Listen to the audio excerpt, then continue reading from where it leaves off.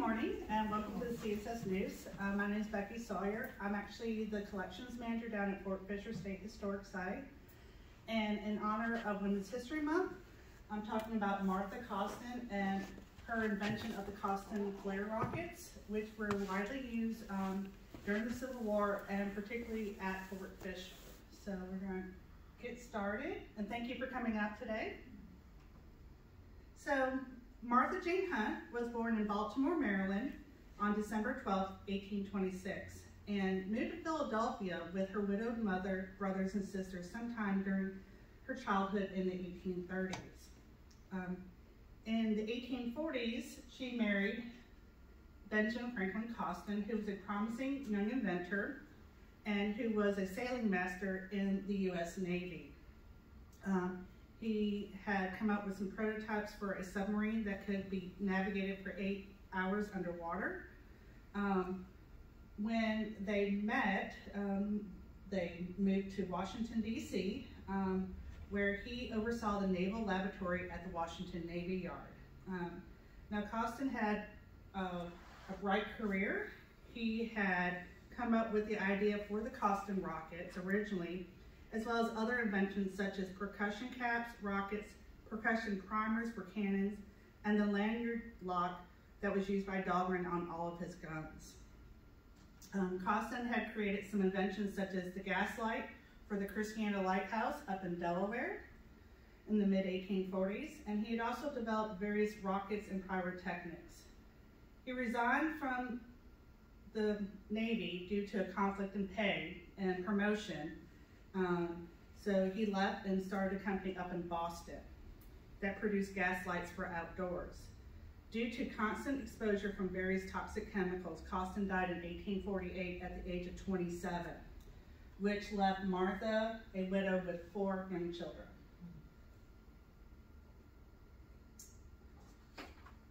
While going through some of her husband's letters and packets, she found evidence of Coston working on flares for signaling at night.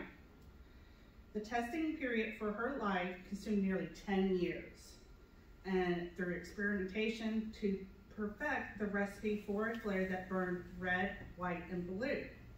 Coston's reference to the men that she employed and the experiments that she made herself and the frauds practiced upon her represent some of the most trying obstacles, because she did not possess the knowledge of chemistry or scientific experimentation or methodology or understanding of business.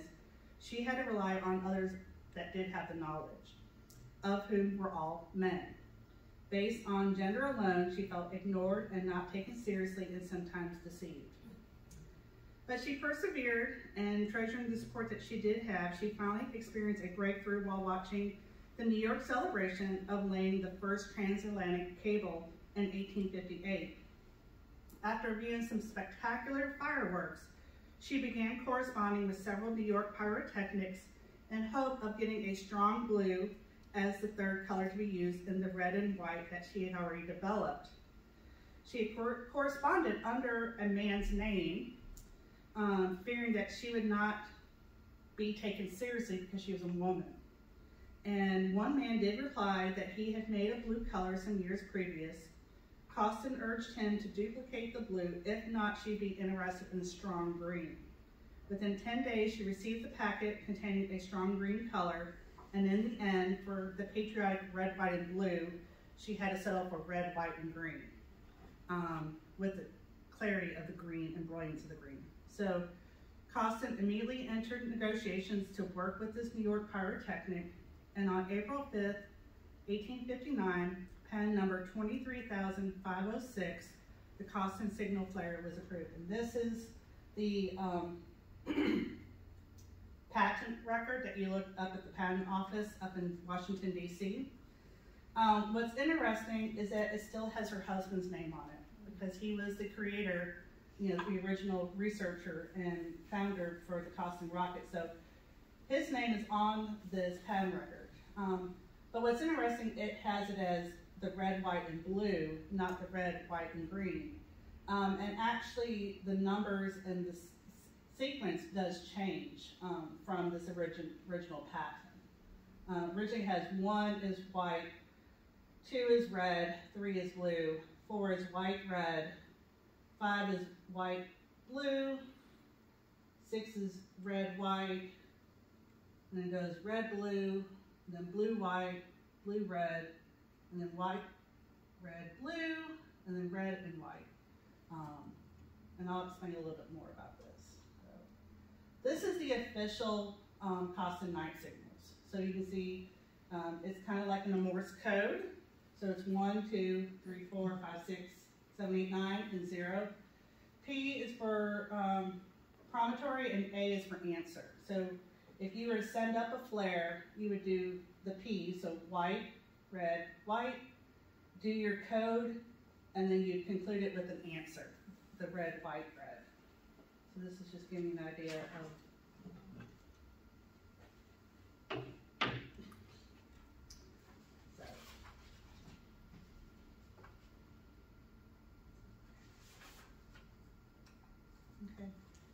and this is the rocket pistol that would fire the Coston signal flare.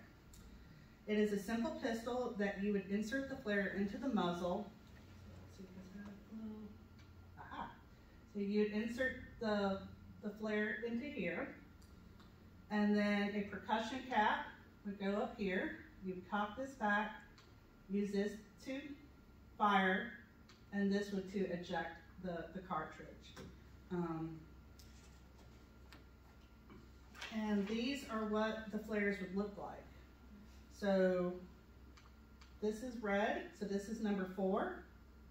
This is green, white, so this is number 8.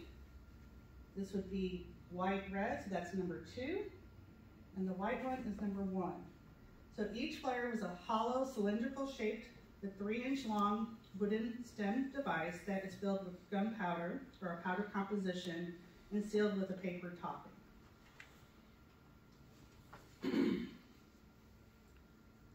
When the Coston signals were approved by the U.S. Navy, almost 300 sets of Coston signals had been purchased by the U.S. Navy and distributed to all the U.S. squadrons around the world.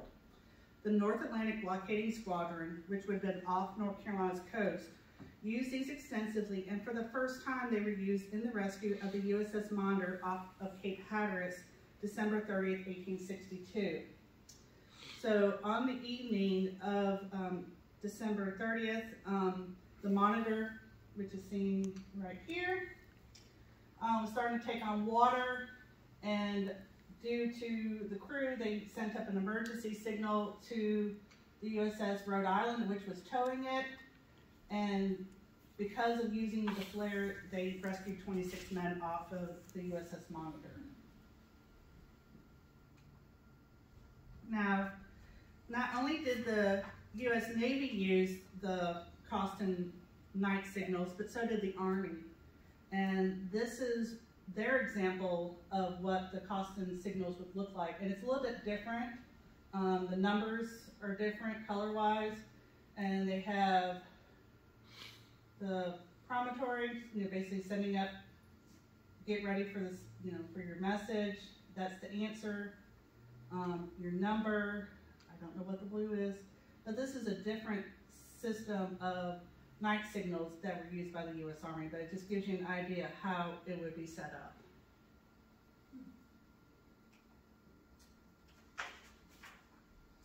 Due to their popularity in Europe and other parts of the world, fireworks did not become popular in the United States until the mid-19th century, until the 1860s. J.A. Lindenthal was the owner of a fireworks manufacturing company in New York City, and Lindenthal was considered one of the first skilled pyrotechnics in the United States. Lindenthal held the production rights to make the small signaling flares called the Coston Composition Night Signals, aka the Coston Telegraphic Night Signals. And seen here, these boxes would hold up to 98 flares.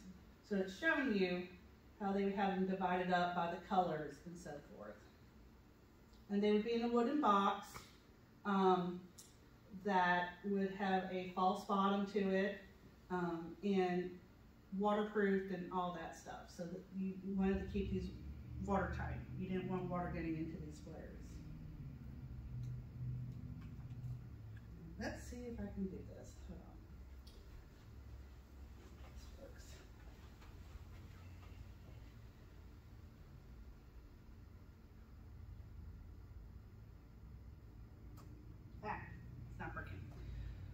I was trying to get something to work where it would show you the flares going up at night, just to get an idea, because you have a sequence of them going up. But it's not working for me, unfortunately. I was hoping it would work. Now, during the battles of Fort Fisher, December 24th through the 26th, 1864, and January 13th through the 15th, 1865, Coston signals were used extensively by the Navy at night to communicate with each other. So, from the deck logs of the USS Mackinac on December 24th, it lists Coston signals being used on the early morning of December 24th. The flagship signaled green-red, which is number 9. Then red is 4, white is 1, light-green is 3, red-green is 6. And then they answered with red, white, red. So they had received the answer. What's interesting is that a little bit further up, this is at about 2 in the morning, they are receiving these signals. And right before this is when the gunboat USS Louisiana was loaded up with powder to, quote, blow up the fort. And they talk about that, and they've seen an explosion right before they start signaling to the fleet. So, but it just shows you that they're signaling not only with Coston signals, but with also signal flags as well. And from a letter from a clerk, Stockbridge, he was a clerk on the USS Patuxent, he writes home a little bit, and he mentions using Coston rockets, but January 13th, like the moon shining on a frosted window, the ships rolled just enough to move the lights, which looked like 1,000 stars running around each other. Now and then, you can see a flash and hear a heavy booming of the 15-inch guns on the ironclads. Looking over the starboard bow, you can see the admiral making signals. Red, white, red, answered green, red. I can't seem to realize how and what it is so strange. It seems to be if I was in some fairyland. We are one day behind, so I don't know where we are in the success of what we have not. Know that the troops are all landed, can see the transport steaming out of sight, range of the forts, can hear a shell explode on the rebel works from the monitors. Lights up enough for an instant to see the dim outline of the forts. So again, they're even in personal letters, they mention the Coston Flare rockets. And this is showing one of the monitors off Fort Fisher and the other ships right behind it off Fort Fisher. So that's the Brooklyn, the Ironsides, the Juanita, the Tacony, and the Yantic is behind it. And that's the Monodoc in front. Now this is showing you the position of the fleet attacking Fort Fisher. And the most significant use of the Coston rockets, you read about it in history, is the use during the battles of Fort Fisher. And General Order Number 78, issued by Rear Admiral David D. Porter on January 2nd, 1865, maps out the strategic movement of the Navy vessels for the bombardment of Fort Fisher, giving specific orders as to the formation of the first and second lines of battle. So the first line of battle is up here, second line's right here, third is down here. And then these are all in reserve. A combination of different types of signals were used, primarily flags, whistles, and Coston flares. And the ship logs of the leading 3 vessels in the battle line number 2, the Minnesota, Colorado, and Wabash. So they're going to be right in here. They're going to be the second line right in here. They mention in their deck logs about the Admiral using Coston flares, and quote, at 4:30 a.m., Admiral made general signal 7218 by Coston lights. At 5 a.m., we got underway and formed the line of battle standing inshore.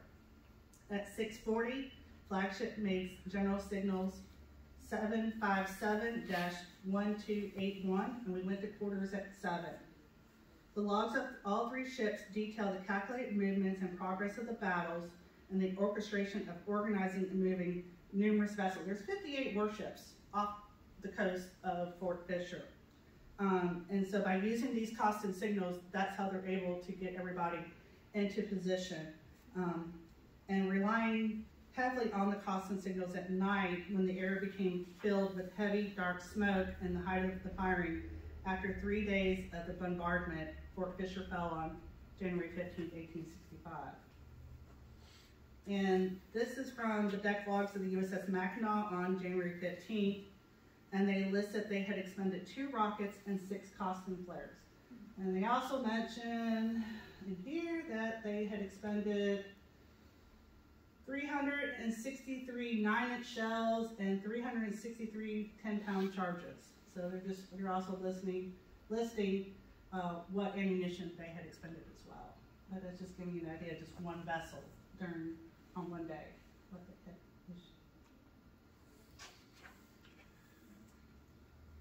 While writing her autobiography many years later, Coston received a letter from Admiral D. Porter, commanding officer of Fort Fisher attack, detailing the role of the Coston signals played in the Battle of Fort Fisher. And reference to Fort Fisher in concluding paragraph of his letter, he wrote, "I shall never forget the beautiful sight presented at 10 o'clock at night when Fort Fisher fell. I was determined to be a little extravagant on that occasion and telegraphed by signals to all creation that the great fort had fallen and that the last entrance to the southern coast was closed. The order was given to send up rockets without stint and to burn Coston signals at all yardarms, mastheads, and along the bulwarks, and wherever a shipboard could show. The sea and shore was illuminated with a splendor seldom equaled. What could there be more beautiful than the Coston signals on that occasion? And what more could I say of them? Yours truly, respectfully, David D. Porter, Admiral of the U.S. Navy." So this is an illustration printed in the newspapers, I think February or March of 1865, and this is showing all the Coston rockets going up over the fleet when Fort Fisher had fallen. Now, after the Civil War, Martha Coston actually was had to go to terms with the U.S. Navy and with Congress for payment for the Coston rockets used during the Civil War. And so she finally got back payment on the Coston rockets. And in 1871, she had repatented the Coston Flares in her name only. Patent number 1,115, 835. And so her husband's name was not on this patent like the previous in 1859. The Coston Flares were used into the late 19th century by the U.S. Weather Service, by the U.S. Coast Guard and life-saving stations, and in countries all over the world such as Brazil, England, Holland, Italy, and others. Also, commercial merchant vessels and private yachting clubs up and down the East Coast used them as well. And they actually had these yachting clubs had their own signals made up for their yachting clubs. So Coston signals continue to be the prime method of night signaling among ships until the development of the marine radios in the 1930s. Martha Coston dies on July 9, 1904. She is buried in Philadelphia next to her beloved husband and 2 of her children who she lost in childhood. The Coston marine signals, or this company, continued on almost into the 1980s, from what I was able to find out. And this is showing you some of the later advertisements for the Coston marine signals and so forth. So it's a little bit different than the Civil War, but it's still showing you that they are using them. And that is it. I thank you for coming out and learning about Martha Coston and the signal flares. Are there any questions?